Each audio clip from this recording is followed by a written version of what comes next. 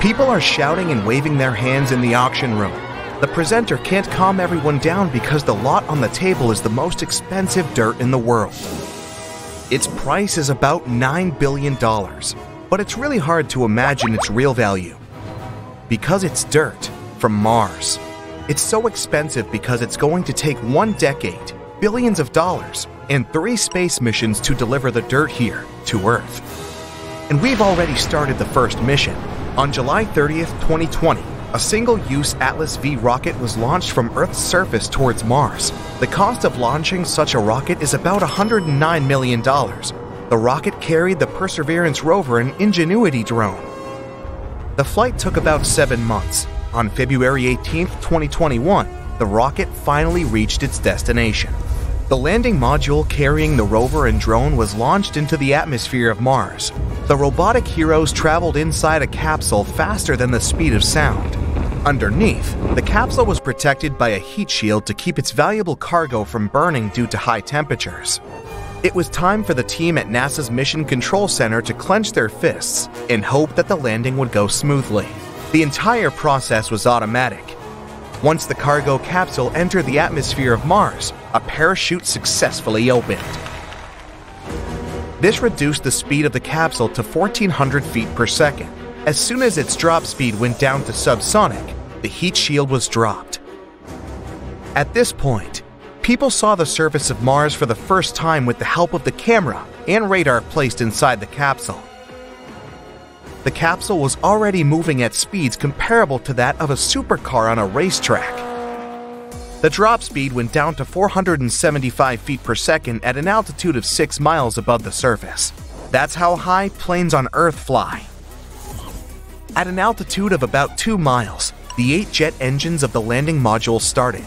The navigation system adjusted the landing trajectory. The landing module then separated from the parachute capsule and began its independent descent at a speed of 245 feet per second. Everyone at NASA's Mission Control Center was waiting for a successful landing. 1,000 feet above the surface, the rate of the descent is 100 feet per second. At about 65 feet above the surface, the sky crane system began lowering the rover to the surface.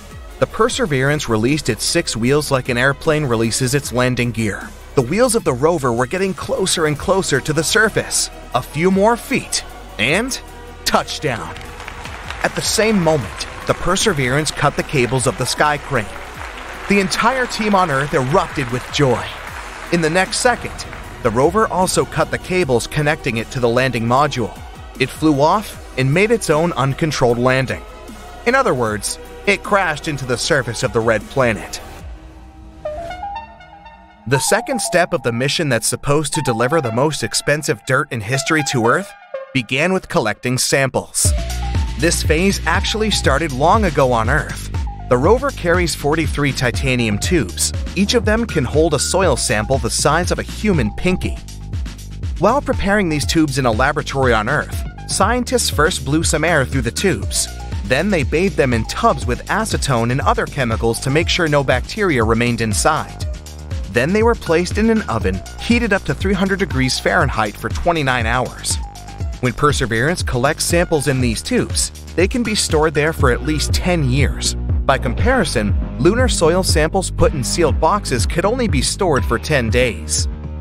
Perseverance also has a lot of equipment and spectrometers to research samples. It even has a powerful laser. The rover can melt solid rocks into plasma and then analyze their composition. Scientists hope to find traces of living organisms in these soil samples. That's exactly why Perseverance landed in Jezero Crater. This crater is as wide as the Great Salt Lake and was once filled with water. You can see dry riverbeds and clay deposits there. This makes scientists believe that once there was water in that region. And since water is the basis of all life, researchers hope to find traces of its existence here. Another goal of Perseverance is to test the technology that will make it possible to produce oxygen on Mars. People would need it for breathing and as rocket fuel. To do this, the rover uses MOXIE, which stands for the Mars Oxygen In Situ Resource Utilization Experiment. This is a box the size of a hamster cage that weighs as much as a large dog. Its purpose is to pressurize Martian air so that it resembles that on Earth and then heat it up. A chemical reaction with a special metal inside the box is supposed to break one atom of oxygen from carbon dioxide.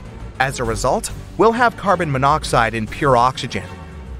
If this technology proves successful, it'll be scaled 200 times. This way, we'll produce enough oxygen for astronauts to breathe and for rockets to be launched back to Earth. So the $2.7 million rover, this price includes its design cost, construction, and maintenance, will be collecting dirt and rock samples until 2023. It'll leave closed tubes with samples right on the surface of Mars, and almost a decade later, they'll be collected. People will need another rover to do that. A new mission will take several $billion to build. Then it'll need 7 months to reach Mars. After that, there will be another complicated landing. It'll be a simple rover with big wheels. Those wheels will help it get around Martian hills. Large solar panels will power it with electricity. This rover will gather all the samples collected by Perseverance. Then, it'll load them into a case the size of a basketball and carry it toward the rocket that will land on Mars together with it. The next step will be to deliver the findings to Earth. The rocket with the soil and rock samples will have to take off from Mars and get into its orbit. Another spacecraft will be waiting for it there. The rocket will launch the sample case, and the spacecraft will catch it. This spacecraft will then start its engines and head back to Earth. Upon arrival, the spacecraft will drop an entry vehicle. It's basically a capsule protected by heat shields with the sample case inside. When the capsule enters Earth's atmosphere, it'll get very hot because of friction with the air, but the shields will protect the samples, and the capsule will land somewhere in Utah. The whole mission to deliver the samples will last about 5 years. Only after that, the samples will be ready for research, and people will finally find out if there's been life on Mars. Was it before the birth of Earth, around 4 billion years ago? Or was it before humans became an intelligent species? Scientists hope to find the answers to these questions. That's why these samples are actually worth a lot more than $9 billion. What if Mars indeed turned out to be a potentially habitable place, and people could build a colony there? Then it'd be a few more decades of work before we could get to the Red Planet. To do this, people would have to use many dozens of rockets. First, an empty spacecraft would be sent into orbit with the help of a launch rocket. Then another rocket would deliver cargo to this spacecraft, and people would need one more rocket to refuel the spacecraft. Only then, a 7-month trip to Mars would begin. The spacecraft would have to deliver enough research equipment, building materials, and other supplies to Mars. Then we'd need to organize energy production. We could use nuclear power plants or solar panels for this. Houses for people would most likely be located underground. Mars's atmosphere doesn't have much protection from solar radiation, so people would have to hide from the sun. The next tasks would be fuel and oxygen production. Moxie could help us with this. And of course, food farming. People would grow food in airtight greenhouses right on Martian soil. But we'd still have to wear spacesuits there. To feel at home, people would have to terraform Mars. We'd have to heat the planet and create an atmosphere similar to that on Earth. The pressure on Mars right now only allows water to be in a frozen state. We'd have to make it liquid. Scientists offer many ways to do this. One of them is making a huge meteorite crash into Mars. But whatever method it is, it'd still take many dozens or even hundreds of years before we could call Mars our new home.